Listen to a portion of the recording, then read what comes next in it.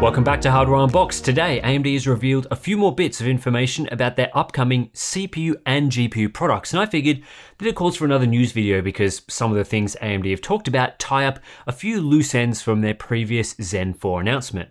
On top of that, we're getting a few small bits of information about RDNA3, plus roadmaps for future products, so let's talk about all of the information AMD showed at their Financial Analyst Day. I'll start this one by talking about the processor-related news, specifically Zen 4. At Computex a few weeks back, the big story were AMD's performance claims surrounding their upcoming Ryzen 7000 processors, and there was a bit of controversy about the statement that Zen 4 would have a greater than 15% single-thread performance gain versus Zen 3.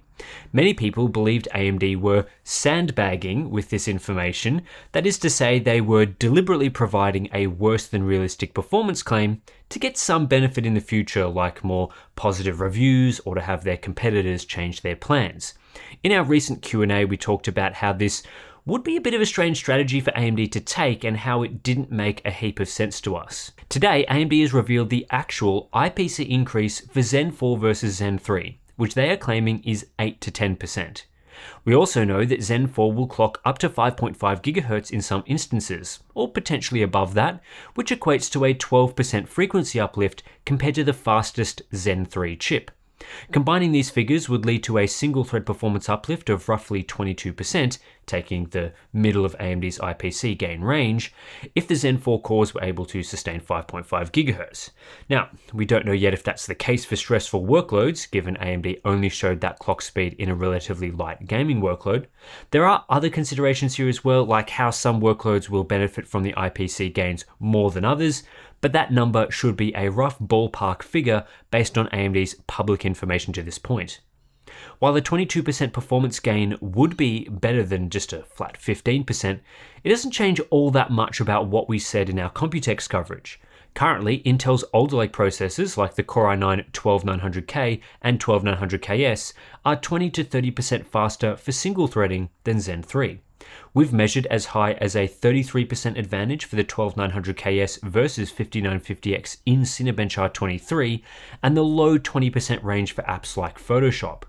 If the combination of an 8 to 10% IPC uplift with 12% high frequencies turns out to be spot on, this would mean Zen 4 is only capable of matching Intel's year-old Alder Lake architecture in these workloads, and it will leave AMD in a precarious position up against Raptor Lake, Intel's next CPU line that we're expecting before the end of this year.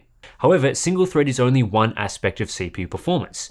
Other areas to Zen 4 are sounding very impressive. AMD today showed a greater than 25% performance per watt gain over Zen 3 and a greater than 35% overall performance gain versus Zen 3, measured in Cinebench multithreading. Now, astute viewers will probably quickly realize that to achieve a 35% gain in performance from a 25% gain in performance per watt, power consumption will have to increase. But it won't have to increase that much. Just an 8% increase in power will see that gap accounted for. Of course, like with the single thread numbers, AMD are just stating greater than figures here, so we don't know the exact numbers, but it does suggest that Ryzen 7000 will be reasonably efficient at achieving its high performance. The multi-thread number, which has been alluded to previously by AMD and could be higher than 40% based on what they've said, is also incredibly strong. Firstly, let's explain how this number could be so much larger than the single thread gain, and it comes down to frequency. While a single core clock increase from 4.9 to 5.5 GHz is only a 12% gain, going from an all-core clock speed of roughly 4 GHz to 5 GHz is a much larger 25% gain, and they've previously shown off 5 GHz all-core for Zen 4. When you combine a 25% all-core frequency bump with a 9% IPC increase, we get a 36% performance uplift, slightly higher than the 35% baseline figure AMD are quoting here. In our testing, Intel's best Alder Lake processor can be up to 14% faster than the Ryzen 9 5950X for multi-thread workloads, but it often trades blows or even comes in behind, depending on the workload. AMD only needs a modest performance uplift to take the multi-thread performance crown, so a 35% performance uplift would see Zen 4 in a 16-core configuration easily become the fastest processor in these workloads, and there would be plenty of headroom to challenge Raptor Lake. AMD confirmed other aspects about their Zen 4 lineup today. AVX 512 will be supported, although it's unclear if this will be enabled for consumer parts. We can certainly expect it in servers, but you never know, AMD could choose to disable it for regular Ryzen 7000 like Intel did for Alder Lake. AI instructions will also be included, though AMD didn't go into specifics.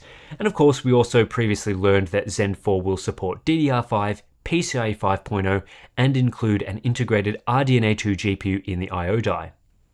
Beyond Zen 4, AMD confirmed that there will be a V-cache version of Zen 4, which is great news for gamers. The Ryzen 7 5800X3D is already the best gaming CPU in our opinion, delivering performance equivalent to Intel's fastest CPUs but at a lower price. Adding all that cache to a CPU architecture that delivers higher clock speeds and an 8 to 10% IPC increase, as well as DDR5 memory support, points to a big jump in gaming performance. We're still not sure how regular Zen 4 will fare for gaming, as AMD hasn't disclosed any performance targets yet.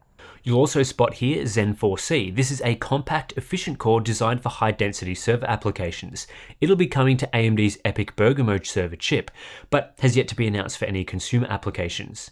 But workstation fans will be pleased to hear that Ryzen Threadripper 7000 will exist and is scheduled for a 2023 release for high core count desktop users. Looking into the future, AMD announced the Zen 5 architecture is on track for release in 2024, which is following a typical release cadence for AMD that we've seen over the last few generations. AMD are describing Zen 5 as an all-new microarchitecture rather than an iteration on Zen 4, though, of course, many aspects of the CPU design will carry over from previous products, as a full redesign would be incredibly challenging. As you might expect, given even Zen 4 isn't out yet, there weren't a lot of details given on Zen 5, aside from confirmation that there will be a Zen 5 V-cache product and Zen 5C compact efficient cores for some lines. Perhaps the only tangible piece of information given here was the mix of process technology, TSMC 4nm and 3nm. This suggests Zen 5 will bridge across TSMC's two main node versions. 3nm is a brand new node, the successor to 5nm that we expect will bring significant performance and efficiency improvements, but 4nm is effectively just optimized 5nm, so it'll be interesting to see how AMD combines a step up in process node with older tech for this new architecture. The other important pieces of information to come out of this event relate to GPUs. We didn't get any information on the upcoming RDNA3 architecture at Computex, but today AMD has reminded everyone that RDNA3 is indeed on track for release in 2022, built on TSMC's 5nm process tech. I'm sure that we'll get another teaser or two in the coming months, but here's what we know for now.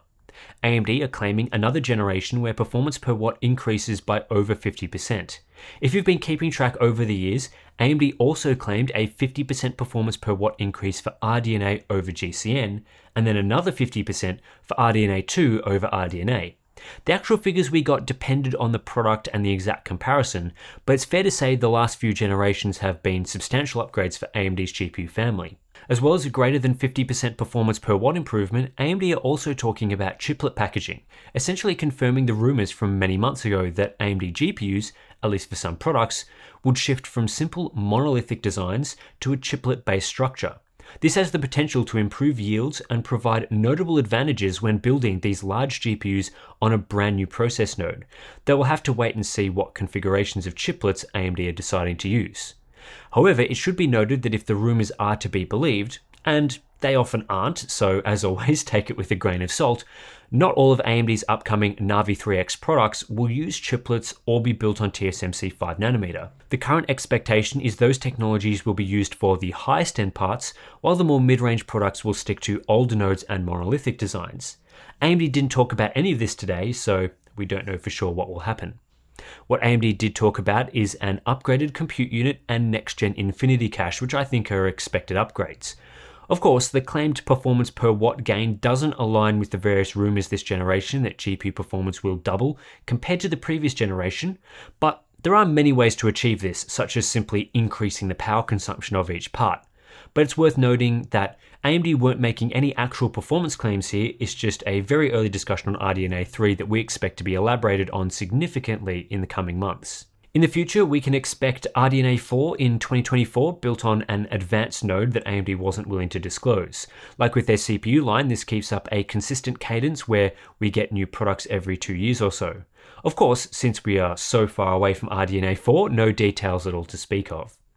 Zen 4 and RDNA3 technologies will be combined into AMD's next generation APU for laptops, codenamed Phoenix Point, which is expected in 2023.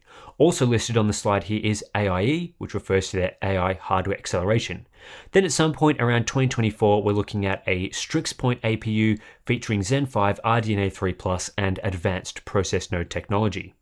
That's pretty much it for AMD's consumer announcements at their Financial Analyst Day, but of course, the idea of this event isn't really to announce new products, just to give updates to the financial dudes that tell you whether to buy or sell AMD stock.